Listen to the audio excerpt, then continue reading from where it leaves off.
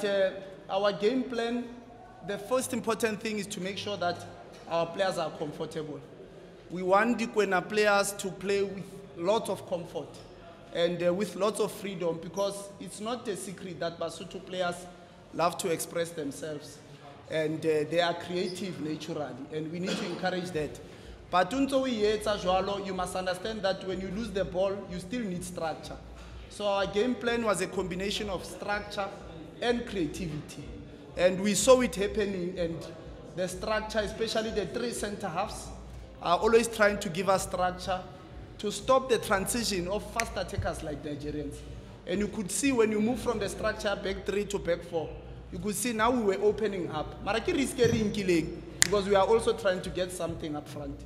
And hence, maybe we considered the number of goals, but I'm still proud that we see the creativity. I'm still proud that we can see the structure within the team.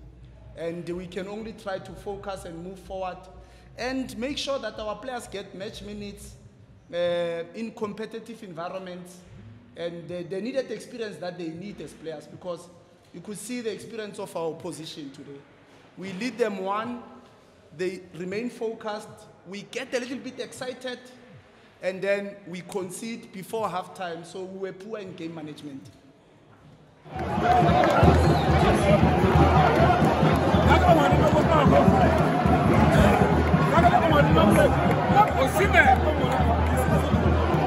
If you look at Group L, Sierra Leone, Benin, Nigeria, I think these are West African teams, and they rely a lot on their athleticism, set piece, directness in the long balls, and we trying hard to make sure that we manage that, and Kwena has improved in terms of managing set plays, because we know very well that we need to collect points in this group and we have to manage set plays.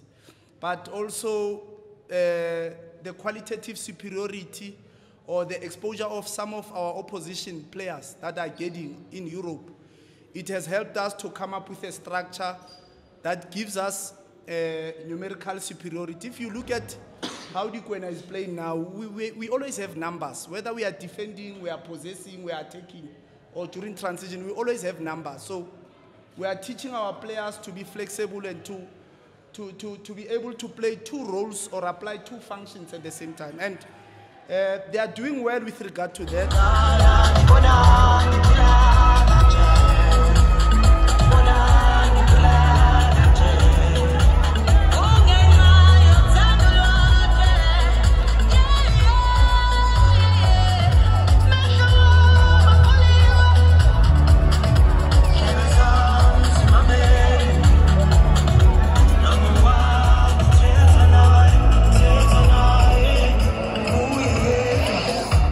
The South African-based players are doing well for their respective clubs, even though we know it's tough, it's competitive, especially somebody like Mutebang Sera. He's on a roll, he's getting some goals, he's doing well in his club. Very unfortunate to get him in the FIFA date with a hamstring injury, but well done to the medical team to manage him to give us 62 minutes against Sierra Leone and to give us a difficult 90 against Nigeria. And Maswabi is doing well. Our captain, Mkwanazi, you could see the composure. He played as a 6 away, did perfectly well, and then he played as a center back today, and he still led us well. So I think it is our wish to make sure that we can export more so that they get this kind of exposure.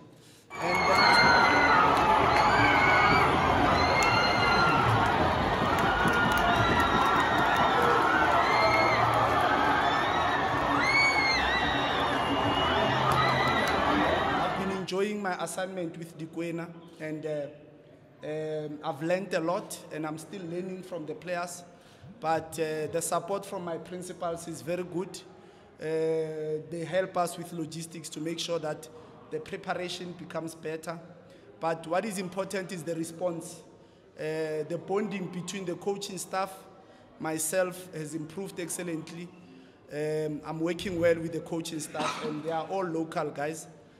But the response is very well from the players. I'm enjoying to work with them, and they are enjoying to receive. So the interaction is good, but we are looking forward to improve the team and have a good run in the qualifiers.